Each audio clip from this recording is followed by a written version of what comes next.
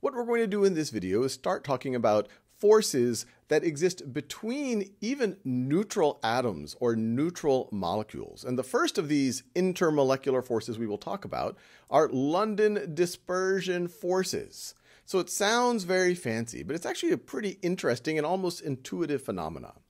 So we are used to thinking about atoms, and let's just say we have a neutral atom, so it has the same number of protons and electrons, and so those are all the protons and the neutrons in the nucleus, and then it'll have a cloud of electrons. So I'm just imagining all these electrons kind of jumping around. That's how I'm going to represent it.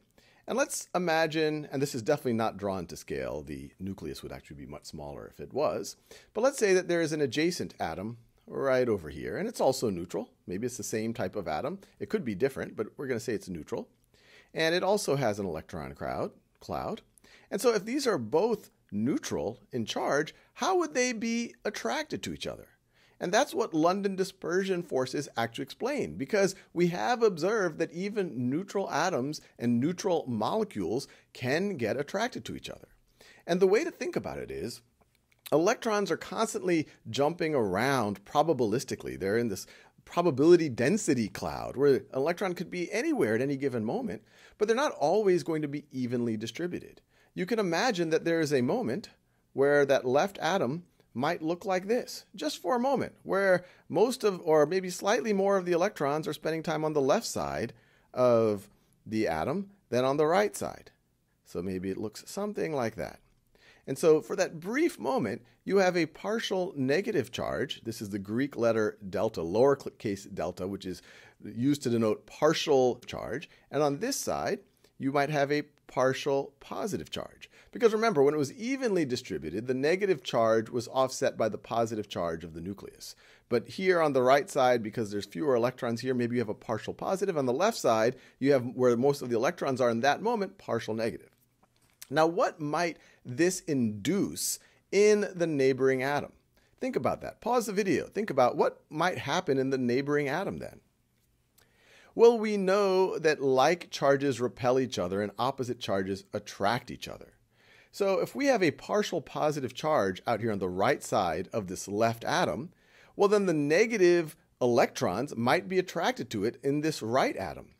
So these electrons here might actually be pulled a little bit to the left. So they might be pulled a little bit to the left. And so that will induce what is called a dipole. So now you'll have a partial negative charge on the left side of this atom and then a partial positive charge on the right side of it.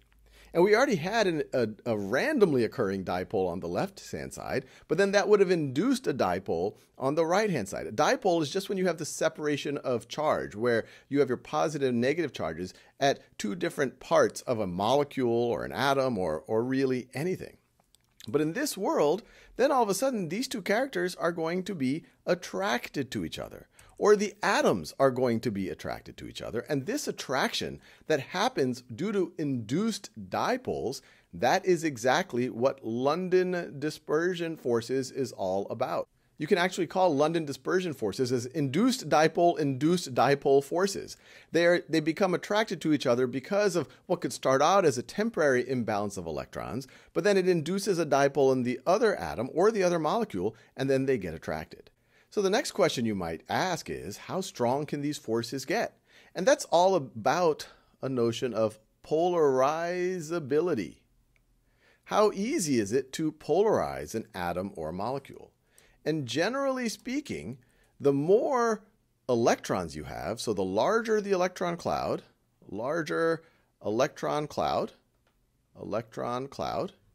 which is usually associated with molar mass, so usually molar mass, then the higher polarizability you're going to have, because you're just going to have more electrons to play around with. If this was a helium atom, which has a relatively small electron cloud, you couldn't have a significant imbalance. At most, you might have 2 electrons on one side, which would cause some imbalance. But on the other hand, imagine a much larger atom or a much larger molecule, you could have much more significant imbalances, 3, 4, 5, 50 electrons. And that would create a stronger temporary dipole, which would then induce a stronger dipole in the neighbors. That could domino through the entire sample of that molecule. So, for example, if you were to compare some noble gases to each other, and so we can look at the noble gases here on the right-hand side. If you were to compare the London dispersion forces between, say, helium and argon, which one would you think would have higher London dispersion forces? A bunch of helium atoms next to each other or a bunch of argon atoms next to each other? Well, the argon atoms have a larger electron cloud, so they have higher polarizability. And so you're going to have higher London dispersion forces. And you can actually see that in their boiling points. For example, the boiling point of helium is quite low.